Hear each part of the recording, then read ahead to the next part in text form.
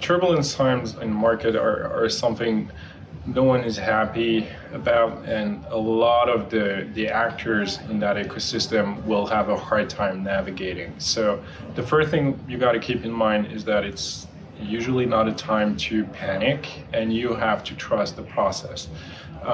Financial advisors are building portfolios to help their clients achieve outcomes. They have expectations, they have goals, they have objectives, and the worst time to reassess those are in the middle of a panic.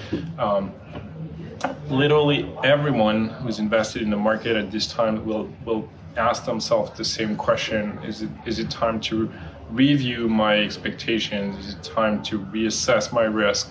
And honestly, like, logically, the way we think about these problems, our mission is to help our customers have a good understanding of what could be happening.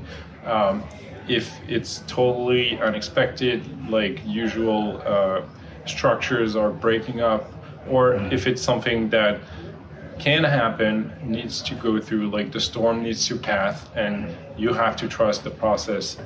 One caveat though is, like, we trying to build tools so that it can happen that those idiosyncratic risks do not transpire correctly in the portfolio, and there needs to be a reassessment of what I would call the security selection.